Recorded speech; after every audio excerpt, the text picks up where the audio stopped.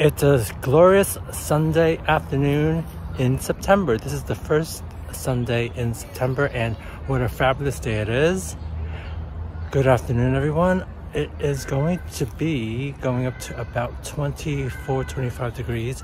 It is about 23 degrees, but then it feels like 25. So I've decided to go out for my run in the park before the weather gets horrendous and atrocious, and it makes any type of exercise very difficult. So I have decided to do my run because, as we all know, I have to do it because I need to keep on top of my health and my fitness. And I think that it's a lot more bearable earlier in the afternoon. I think if you wait until later on, the conditions are a lot worse and it makes it a lot more difficult. So I think my advice to you would be to get the exercise in as quickly as you can, preferably in the morning, especially during the summer. But I think it's good to get any type of exercise that you can. So I tend to do running because I don't really do other sports. But it's really up to you what you decide to do. You could even take up swimming or things like that. It's a very, very gloomy day in October, and I am going for my flu jab. It's pretty important for those of us that have health conditions and to stave off any potential to catch any flu or any illnesses during the winter time. So I'm just taking a precaution and doing that today. Hopefully I won't have to wait too long, but you never know. I would say that if you are eligible to get your flu jab, to do so, because it will help the fight against the winter and all the sicknesses that will come along with it. It was pretty painless and I didn't even notice at all. So yeah, there was a bit of queuing because of the amount of people that was in the pharmacy, because it was a pretty small pharmacy. I was seen pretty quickly. I think there were also some people queuing and I might have jumped the queue, but they did call my name first, so I can't help that. But yeah, I am pretty happy that I did get it done, and yeah, so hopefully all will be great and I won't get COVID. I did get it twice before, so I really don't want to have it again. But I do recommend to all of you that haven't gotten the jab or booster to do so, because it will help stop the spread of COVID-19. So I do recommend that. Well, as you can see, it is nice and drizzly here in Uxbridge today, and I'm not gonna let a little rain stop me. I'm not the Wicked Witch of the West, so I'm not gonna be melting. But I think I wanted to do something that I would normally avoid. I would normally avoid going out in the rain, but I think I need to do this. I think it's good for my mental health, and I think it's good to get out even if it is raining. I'm really surprised I'm saying this. It's certainly not like me to be saying this, and I think I am turning over a new leaf, because whoop-dee, it's raining, right? So get over it, right? So that's what I'm doing, and hopefully my health will be better for it. So yeah, I'm just enjoying this rain and what it has to offer, and it's nice and quiet because everyone seems to be awake. I'm not going to be running just now because it's a little slippery, and I don't really want to fall, because I'm always very conscious of the wet floor and the potential to fall. But yeah, it's nice and quiet here today because the kids aren't out playing, so maybe I need to do this more often. So don't let the rain stop you from doing your exercise. Well, it has been 6 months since my last blood test to find out about my sugar levels and cholesterol, and today we're just doing a simple blood test to see what the sugar levels are and what the fat levels are. Blood tells you a lot about your system, and I think it's good to always get checked when it is due, because things change and hopefully things will improve. But yeah, today I'm getting my blood work done and it should be ready pretty soon, I think. So now let's head inside to see what to expect. So I'm right at the health center now, and I'll see you later. Bye. Well, I have come out of the doctor's surgery now, and have some sobering news. I do have diabetes. It isn't pre-diabetes as I thought that it was. So that'll mean that I have to watch the carb intake, and she did say to focus more on the diabetes aspect of things and to worry about the cholesterol secondly, because once I tackle the diabetes, the cholesterol will also decrease. But the main issue is the carbs, I think. So she did say that the diabetes levels was quite low, which is good, but I'm still classified as a diabetic, so there's no disputing that. I think I did need to hear some of these hard facts, and I don't want to be diabetic, and with this knowledge, at least I could do something about it. And no carbs for me.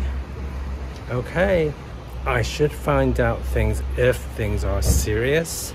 Otherwise, I would come back in about 6 months. They will notify me if the results are bad or unexpected, or there's a spike in levels, but hopefully I won't be hearing back from them. Yeah, I think that we'll just have to wait and see. And yeah, well, I have made it to Mount Vernon Hospital again. I am here to find out my results from the glaucoma tests that were performed a few months ago. It was delayed and I didn't see a consultant back then because of the junior doctor and the consultant strike. So I am glad that I have finally an appointment to see a consultant now and to get some advice and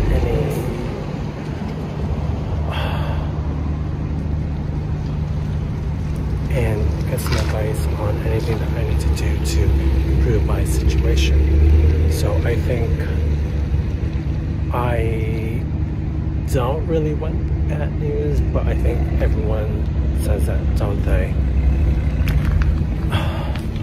It is kind of scary because I don't know what to expect right now, and it is a little scary, the potential to have your eyesight being damaged because of diabetes or things that I could be doing to avoid this. So let's see what the consultant has to say, and I have to check in per usual. So yeah, I think that is going to be interesting.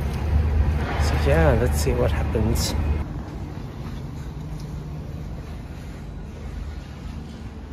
For a few more Mrs. Quickens records. Yeah, she's gonna. Well, I have had an interesting morning at Mount Vernon Hospital. It is good that they did see me, and I am being diagnosed and I am being treated for glaucoma. The result that the consultant gave me was that it was glaucoma suspect because I think the nerve endings seemed a bit long and protruding, so they just wanted to take a precaution to ensure that it wasn't anything more serious. I think that the takeaway story from this is that it's always a really good idea to get checked and to get tested and try to prevent it from getting any worse. And I think small things like lifestyle changes and also diet and exercise is an important thing to help battle glaucoma and things related to diabetes. Well, I am on my way to the GP surgery's office to meet with the nurse, and hopefully the news isn't going to be that bad. However, I wasn't expecting an appointment so soon because I only saw her last month. What could this be about? I'm not even sure. I think that the not knowing is causing some anxiety, and I don't know what. Well, I think the only thing to do is to go in, speak to her, and see what I need to improve upon, whether it's diabetes or cholesterol or something like that. Well, I have come out of the GP surgery, and the diabetes was the same as it was since my last checkup. And since the last analysis, I think the thing that they were concerned about was the cholesterol, or that's what we were talking about. So the cholesterol is 7.7. Anything above 10%, and then they would be prescribing medications such as statins to help regulate the cholesterol levels. So overall, she wasn't that concerned, but it is a thing that they have to do on a yearly basis to check whether things have gotten better or worse. So I think what she said to me is that it's good to maintain and to get checked up by it every year to see whether your condition will have deteriorated or not. So I'm glad I did get it checked, and I'm really glad that it wasn't the bad news that I was predicting. Well, I am about to attend my annual diabetic screening to see whether the sugar levels have gone up or not since the last reading was taken. I'm not really sure what the actual reading is going to be, and I'm not exactly sure how well I have followed the instructions, but I am willing to take everything that they say on board, and hopefully the sugar levels haven't gone up dramatically since the last reading, because I really don't feel like taking any medication at this point. But if that is the case, then so be it. But for right now, we will be doing a blood test as well as a urine test, and I'm not really sure what else we will be doing today, but I am going to be ready just in case there is a lot more testing involved. And I will need to go back in about 2 weeks' time to get the results. So that was an interesting appointment. She took 2 vials of blood. They are for kidney, liver, cholesterol, and blood sugar levels, which will indicate whether my diabetes have gotten worse or not. I was also able to leave a urine sample to detect any abnormality in my system. The normal weight that I should be at is 76 kilos, 80. They would also allow it to go as much as about 80. I think for myself, I am 88. I am 88, and I think that's a little too much.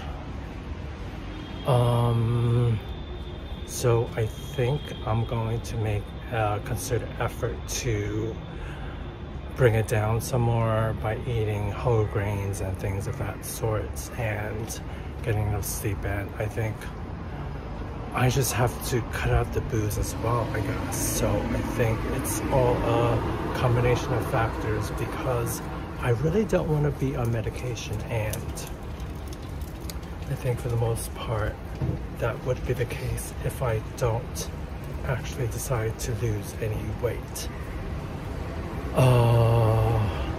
So I have to come back in about 2 weeks time to see what the results are and to see whether meds is an option. I don't know. So there's no point worrying about something that hasn't happened yet. So I think my worry will be in 2 weeks once I get the message. So once I get the results, I mean. So there's no point worrying just now. Good afternoon, everyone. Today is February the 18th, and the weather is surprisingly favorable and quite mild for February. And I have gone for a run for the first time since, I believe, November. I'm not wearing any jackets at the moment because I think the weather is about 16 degrees and it doesn't really need any jacket for the time being. I have been suffering from illness and I haven't been feeling well, and I think that the weather has been too cold for me to do anything. I don't think that that's a good excuse, so I'm not going to use it anymore. So yeah, I've done almost 2 kilometers so far. I think I'm gonna keep going until my feet wear out, or I just decide for myself, okay, I've had enough. But I haven't experienced that yet, so I'm going to keep going at this moment.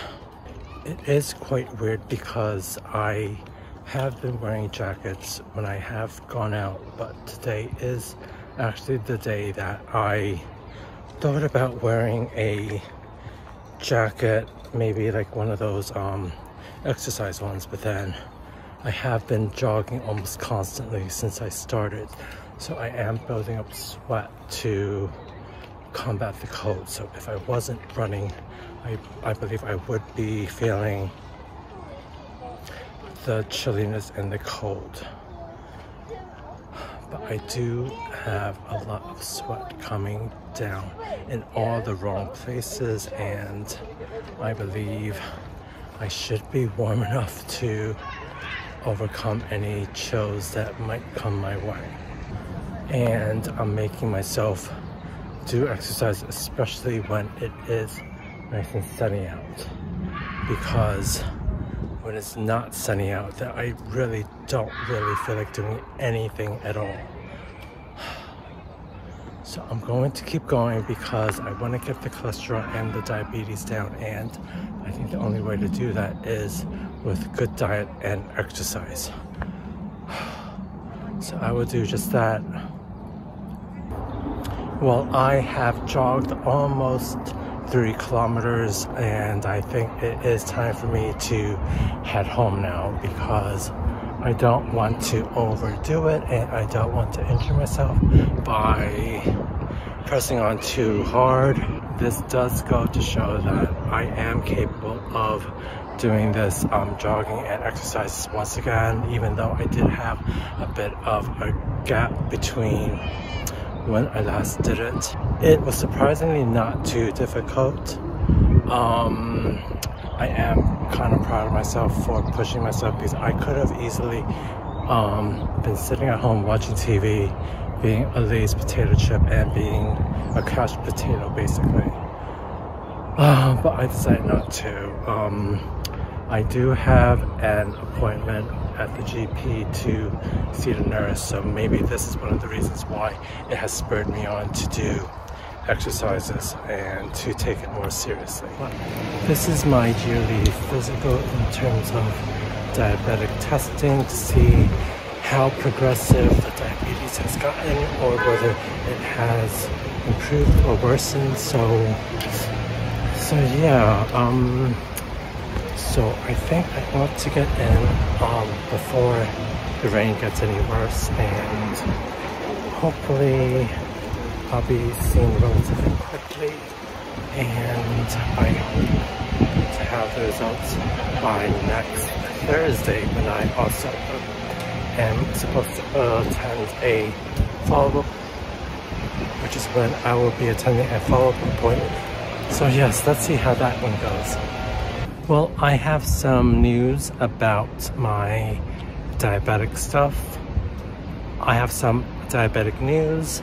The diabetic levels are at 47. So that is on the low scale in terms of diabetes. I think when you reach 50, that's when alarms kind of go off and things like that. Also, my cholesterol levels have gone down, and she said that it was the lowest that it has been since I've started going to the surgery and to get things checked out. So I'm really impressed with that as well. I think overall for the Q risk, meaning the risk of me having a heart attack because of the cholesterol, that is at 7.2.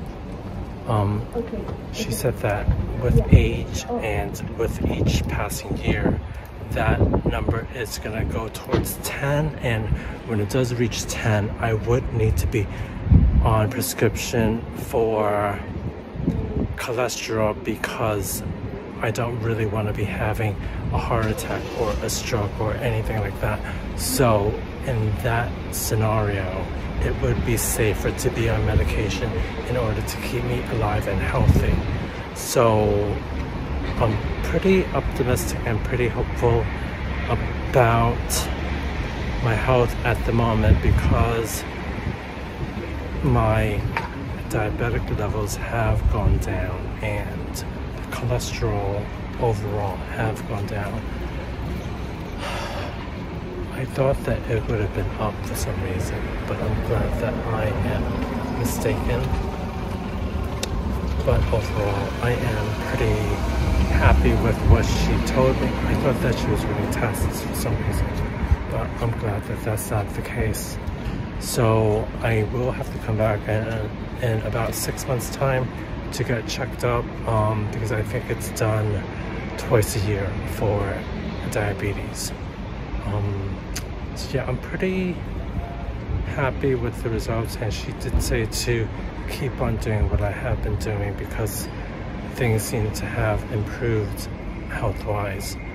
So yeah, I think we'll continue doing that, and let's see where it goes from there. For those of you that have liked the video, please hit the like button and leave a comment if you want to leave something below. And for those of you that haven't subscribed already, please hit the subscribe button, because it really will help our YouTube channel this year, because we do really want to ramp up those numbers. So thank you very much, and we'll see you next time.